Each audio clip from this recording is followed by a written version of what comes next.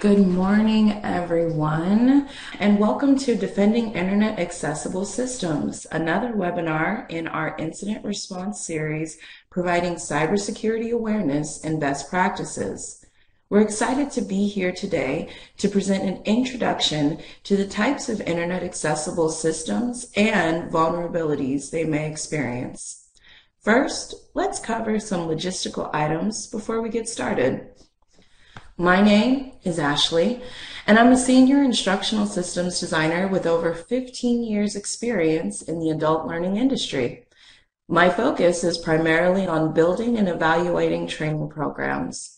Currently, I support the CISA training program by developing training content and facilitating training events such as this one. My co-facilitator today is Mike. He has over 20 years experience in cybersecurity. He's retired from the Air Force and has supported various DHS training and awareness programs over the past 8 years. Mike, I just wanted to say thank you so much for your service. All right. Over the next hour, Mike and I will present an introduction and definitions for Internet Accessible Systems, or IAS, and explain the types of vulnerability indicators you can look for and discuss the impact that IAS attacks can have on business operations. In the second half of the webinar, we'll use the Identify, Mitigate, and Respond framework to explain how to identify one of these attacks, best practices to prevent and mitigate damage, and how to respond and recover in the event of an attack. We'll also present a series of case studies that will use real-world examples of Internet accessible system attacks, the impacts, and how the organizations responded to these attacks. We'll close the webinar with a few knowledge checks to reinforce what you learned. Finally, we'll close out our presentation with a summary of what we've presented to you all today and share with you some important resources you can use going forward. Upon completion of this webinar, you should be able to protect yourself and your organization from attacks within your Internet accessible systems through awareness of individual and organizational points of vulnerability. Our objectives today are to define Internet accessible systems, or IAS, vulnerabilities, present cyber hygiene best practices that prevent threat attempts from succeeding, explain the potential impacts of Internet accessible system vulnerabilities and what an effective organizational response looks like, categorize the steps to identify, mitigate, and recover from attacks targeting IAS vulnerabilities, and explain the impact of attacks on IAS vulnerabilities through a series of real-world scenarios. So now I'm going to hand it over to my partner, Mike, who can explain for us what IAS actually means. Thanks, Ashley, and good morning, everyone. So what is an Internet accessible system?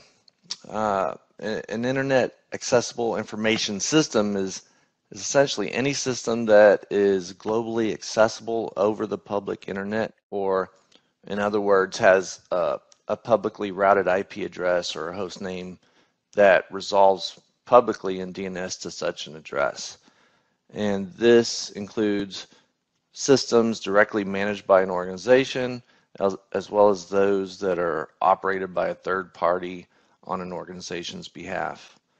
And anyone in any organization that has applications or systems that connect to the internet and are accessible through the internet can be exploited by attacks targeting IAS. The interconnected nature of almost every modern day device or application, or in other words, the Internet of Things, right, provides a web of opportunity for cyber criminals to access and capture an organization's virtual assets and proprietary data. So that's the kind of the textbook definition, but I'd like to have you share with us in the chat pod, if you can. Go ahead and put some examples of internet accessible systems that you might regularly use. Just start throwing them in there.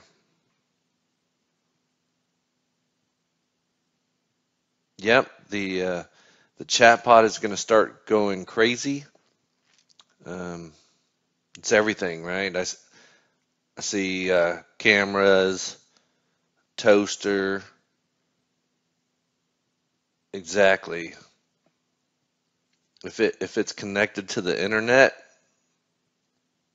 yep, a light bulb. So y'all got it. It's just about everything out there nowadays. So thank you everyone for the responses.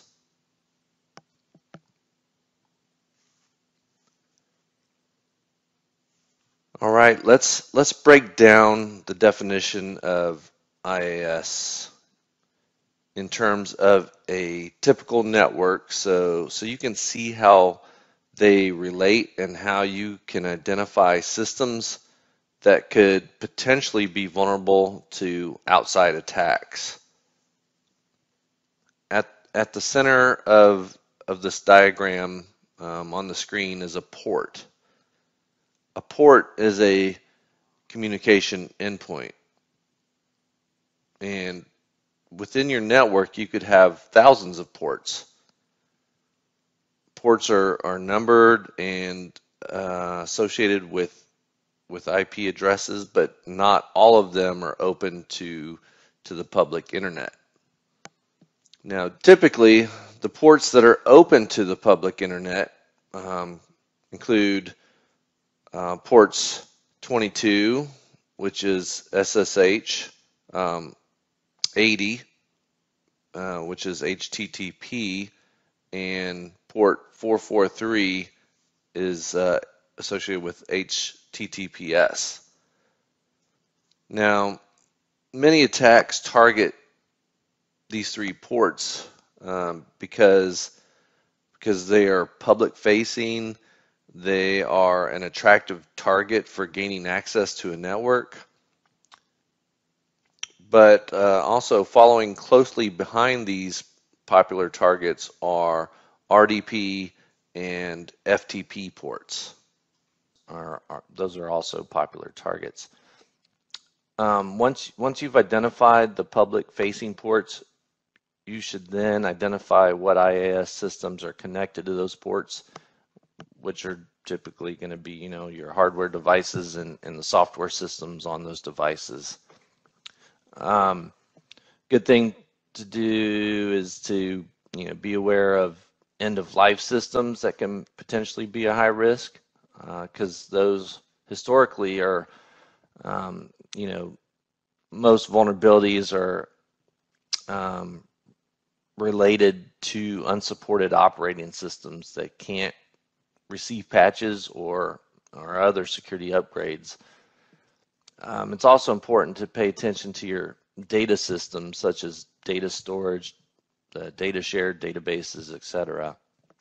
And as you can,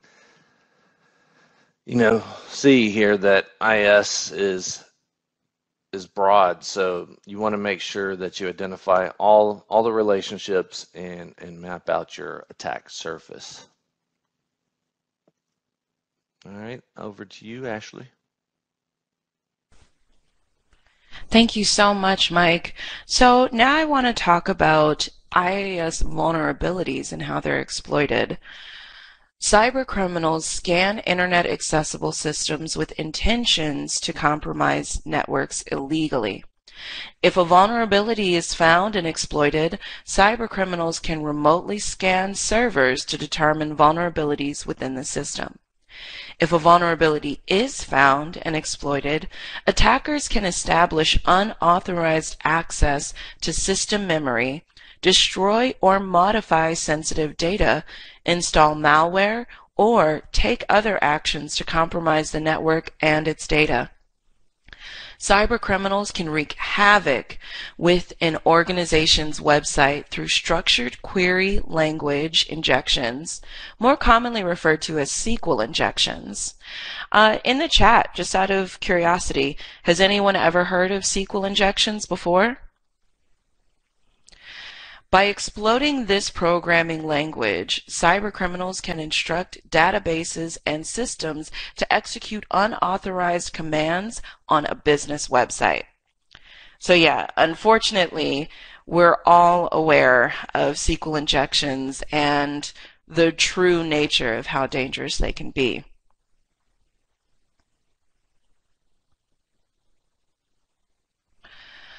So, the United States Computer Emergency Readiness Team, or US CERT, has identified symptoms to include unusually slow network performance, such as opening files or accessing websites, inaccessibility of a specific website, inability to access any website, and the best way to identify an attack is to utilize unified threat management for intrusion detection and prevention capabilities and additional security features. So, if you think about it, these are the symptoms you can use to identify if your internet accessible system has been compromised. John, I don't know about the SQL injection, but I've chosen to get vaccinated just in case. So next, I'm going to hand it over to Mike to talk about how you can mitigate internet accessible system vulnerabilities. All right. Yeah, here's some tips to protect the integrity, availability, and confidentiality of network systems, or our best practices to mitigate IS vulnerabilities. And so they include you hire a scanning service to scan all internet accessible IP addresses.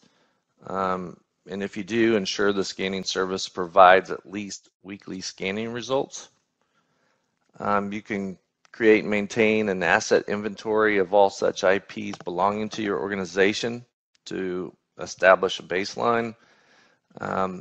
You want to ensure that cyber criminals haven't already clandestinely set up another accessible port of entry and exit to retrieve information for malicious activities. Be aware of system privacy policies. Then secure your internet accessible systems with security programs and tools, including encryption and firewall software. And then last but not least, be sure to change passwords often.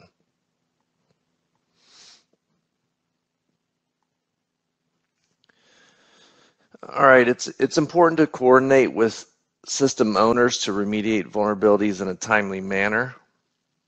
CISA recommends the following timelines to remediate the critical and high vulnerabilities detected on an agency's internet accessible systems. Critical vulnerabilities should be remediated within 15 calendar days of initial detection, and critical vulnerabilities, they can allow attackers to take complete control of your web applications and web servers. And in exploiting this type of vulnerability, attackers could carry out a range of malicious acts, including but not limited to stealing information like user data, tricking users into supplying them with sensitive information like credit card details, or even maybe defacing your website. High vulnerabilities, though, they should be remediated within 30 calendar days of initial detection. With high vulnerabilities, attackers can view information about your system that helps them find or exploit other vulnerabilities that enable them to take control of your website and access sensitive user and administrator information. If you want more information on this, you can refer to Binding Operational Directive 1902, BOD 1902, which is vulnerability remediation requirements for internet accessible systems. Thanks, Mike. So I see in the chat we're getting a lot of traffic in regards to other ways that you can mitigate your IIS vulnerabilities. And one thing that we didn't mention in this webinar, but we do discuss pretty thoroughly in our DNS webinar, is the importance of establishing multi-factor authentication. Is there anything you want to share about MFA and how that can be used in addition to changing your passwords often?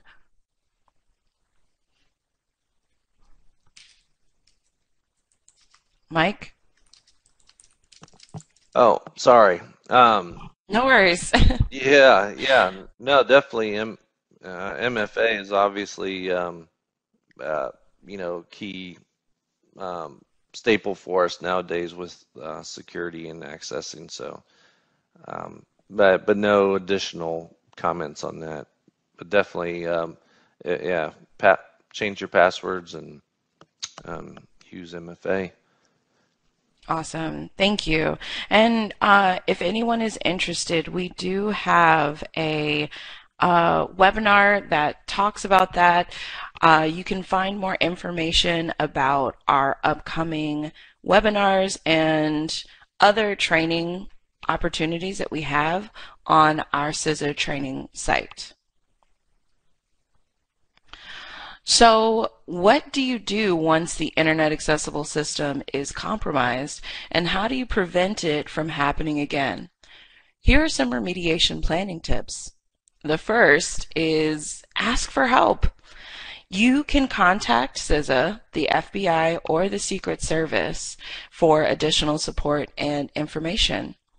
Work with an experienced cybersecurity advisor to help identify the extent of the damage and recover from the attack.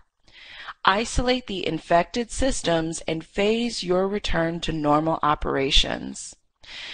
And finally, and in addition to that, inform business stakeholders such as employees, customers, partners, and vendors through an assigned vulnerability coordination POC for your organization. In the chat, does anyone here currently have a vulnerability coordination POC that they're working with? Okay, great, Chris. Thank you so much. Awesome. Okay. Matt, you're working on it? All right. So yeah, that is an important step in the process of mitigation or recovering, excuse me, from an internet accessible system compromise. Also, you want to apply your business impact assessment findings to prioritize your recovery actions. And the way you can do that is by developing a response plan guide.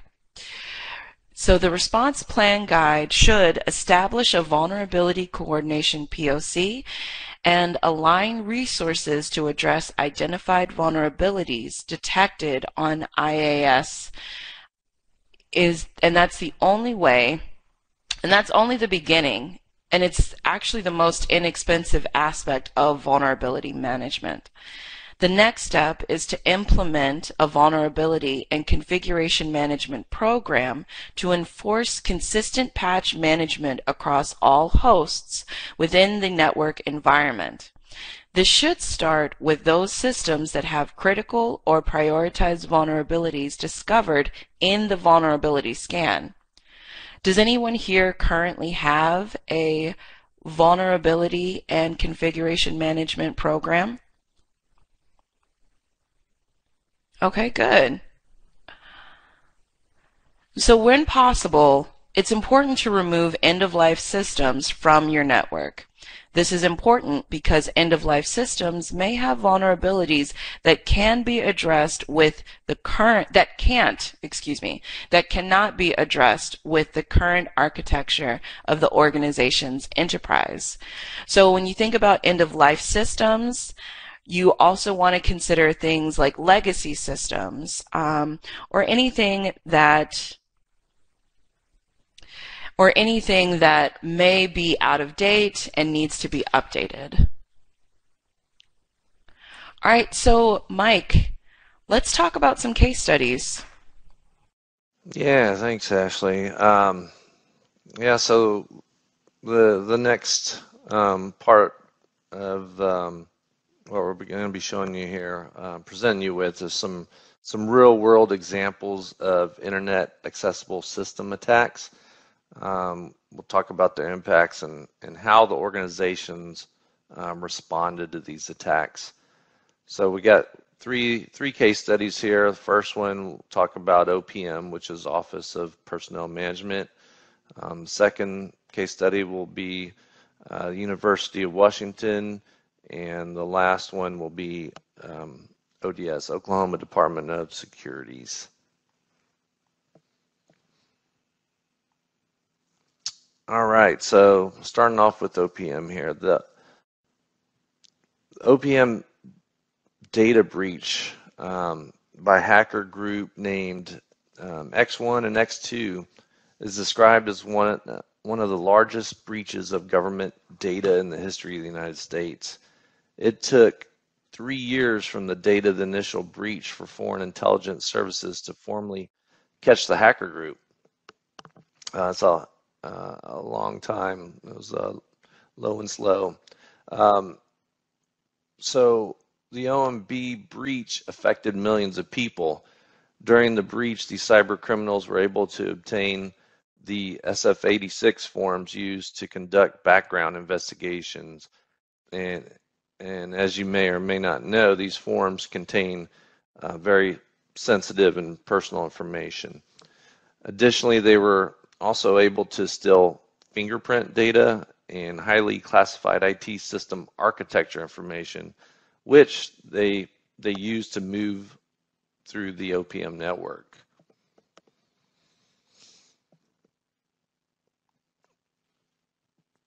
So when OPM finally identified the breach, they quickly worked to isolate the attackers. They were able to confine them to a part of the network that didn't have any personal data. At that point, they then decided to allow the attackers to remain there seemingly undetected to perform counterintelligence while planning their next move so that they could remove the criminals from their network. So what they were doing too was they were planning to do a system reset, which would hopefully exterminate them permanently. But unfortunately, a year later, after the system reset, X2 continued to stay undetected and were able to install malware and create a backdoor to move through the environment. Security personnel eventually noticed the unusual activity on the network once again, but this time they implemented the two-factor authentication. Another thing to note is the government's U.S. CERT, the emergency team, helped to identify possible weaknesses in OPM's processes.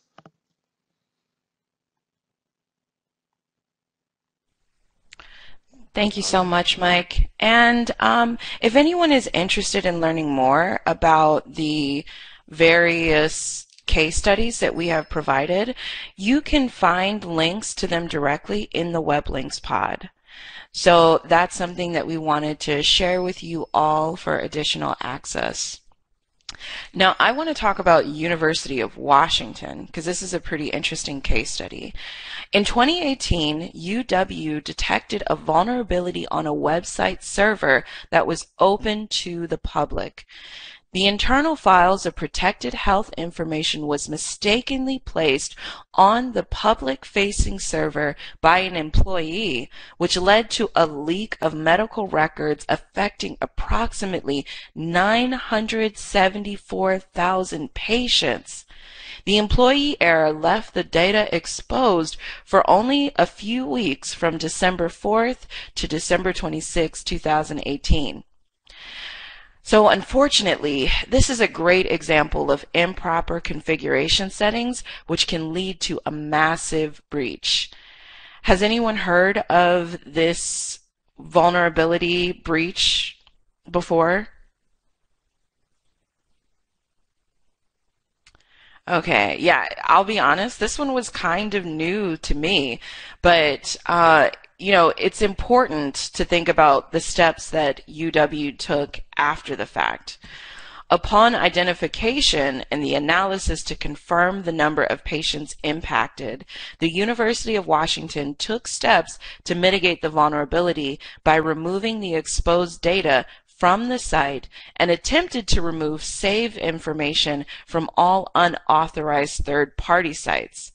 Because Google had saved some of the files, the UW medical staff worked with Google to remove the saved versions and prevent them from showing up in search results. They also made a statement of apology and stressed their action to review internal protocols and procedures to prevent future compromise. So this just goes to show just how important it is to secure your internet accessible systems and to double, triple check the configurations that you have set up within your networks. Mike, can you share another case study with us? Yeah, I'll touch on the last one here, but yeah, admit, this all makes me think of, kind of like insider threat, right? There, you got intentional, and you got unintentional. Um, and so some of those things like, basic cyber hygiene, doing those patches and keeping things secure is extremely important. So for this one though, Oklahoma Department of Securities in, did I switch it? I didn't switch it, did I? Let me see here. There you go. In 2018, a data storage server belonging to Oklahoma Department of Securities was identified to be configured for public access. The data was exposed via an unsecured rsync service, and rsync is a utility used to transfer and sync files between computers and storage drives across the network. So the storage server was left open for about a week. Right? The vulnerability leaked millions of files containing PII, including social security numbers, credentials, and communications and internal documents. It's uncertain how long the data was accessible over the public internet, but what this case study highlights here is the cyber risk as a result of misconfigurations on a network, and that the exposure of system credentials also carries with it a high risk of a larger scale attack, right? So with this attack, analysts initially identified the servers containing sensitive data because of the file size and file count as a cause for initial concern. And once they identified it, they quickly acted to mitigate the vulnerability and removed it from public access, preventing any further compromise. What they did then is they hired a third-party investigator to confirm the extent of the compromise, and they reported it to the FBI. So yeah, that was our three use cases there. Awesome. Thank you so much, Mike. And I just wanted to point out a note that I saw in the chat that I thought was really profound. Let me see if I can find it. Let me see. Someone said, to err is human, but to really screw things up, it takes a computer and a web server.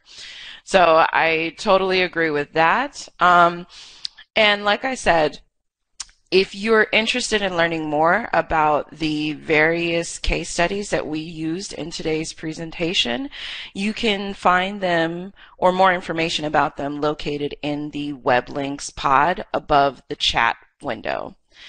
And we're coming towards the close of our presentation. So now I wanted to take some time to go through some knowledge checks. we want to review the core concepts and takeaways from this webinar. So we'll present 4 questions, and after each, we will have some feedback that will go a little bit deeper into them. Just as a reminder, when the question is read, all you have to do is select your answer on the screen. There's no need to search for a submit button. After a few moments, I will reveal the question answers. So please follow along and see how you do. All right. So our first question, let's see if everyone was paying attention.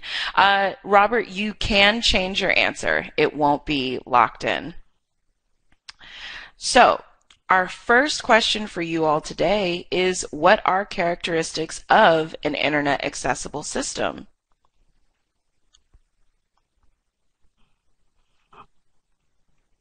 Okay, so we're getting some good feedback.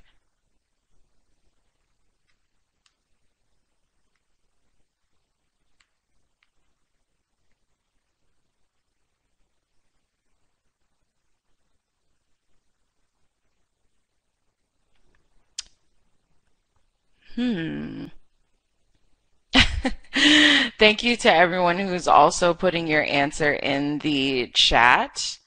All right, so let me display our broadcast, our results. And the correct answer is applications accessed from the public facing internet. So you can think about it as, we talked about this at the beginning about the various types of internet accessible systems versus the textbook answer. So when we think about internet accessible systems, one of the main characteristics is that it's an application that's accessed from the public facing internet.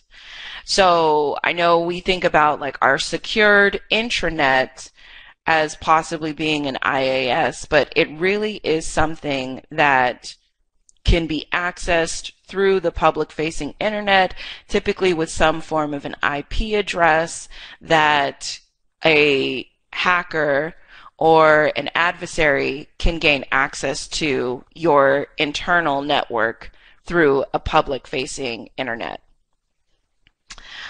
So now let's go into our second knowledge check question. And I agree with you, Frederick. Anything is possible in the world of computers nowadays. Okay, so the next question is, which of the following are mitigations to protect your organization's IAS? Select all that apply.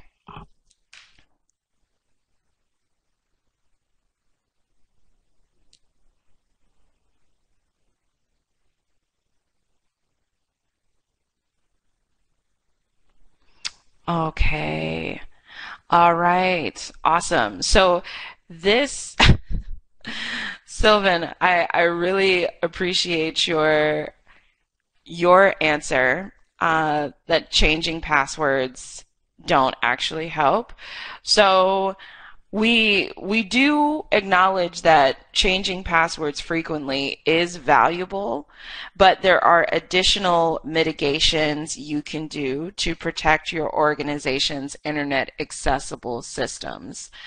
So this was kind of a trick question because all of these things are mitigation steps that your organization can take to protect its IAS, its internet accessible systems. But I want to ask you all, oh, Matthew, this is a great comment. It depends on all other policies and procedures regarding password management. See NIST SP 800-63B. Thank you so much. So when we think about mitigations, some of these things are really valuable steps that you can be taking to add protection to your internet accessible systems. The other thing that I wanted to also highlight is the value and importance of removing end-of-life software. So let's move into our next knowledge check question. But the other thing that I wanted to remind you all is that we do have an additional webinar where we talk about the importance and the value of internet accessible or of multi-factor authentication. So our next knowledge check question. Once initial detection of a critical vulnerability occurs, when should you remediate? Okay.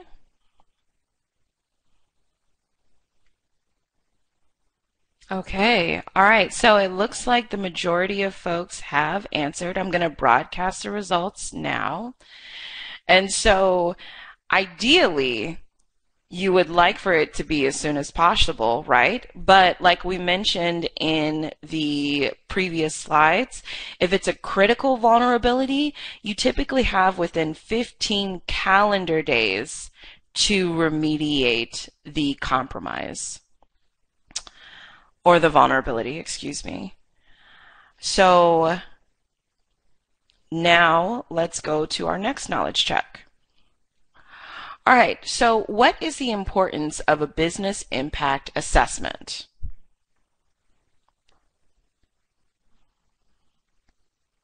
All right. Okay, so it looks like the majority of people have selected their answer. So I'm going to broadcast the results now. So for those of you who selected B, you are correct. One of the most important valuable elements of a business impact assessment is that it helps you prioritize your recovery actions, like we mentioned in the previous slides. So it's important to think about the business impact assessment giving you kind of like a roadmap or a guide for which vulnerabilities you need to assess first. Oh, Carol, you figured it out. Exactly. So as a cybersecurity professional, it's important for you to understand how you're going to prioritize your recovery actions. And that is the value of the business impact statement or a business impact assessment, excuse me. All right, so now I'm going to go back to our presentation. Thank you all so much. We really appreciate your engagement today. This has been so wonderful. So now let's go into a quick summary of what we've learned. So thank you so much for your time this morning. Today we presented to you all a definition of internet accessible systems and the vulnerabilities that may exist. We explained various cyber hygiene best practices that prevent threat attempts from succeeding and discussed potential impacts of IAS exploits and what an effective organizational response looks like. Lastly, we presented various steps to identify, mitigate, and recover from internet accessible system attacks. This concludes the IR 104 webinar on defending internet accessible systems. Thank you all so much for your time, and we really, really appreciate your information and your feedback.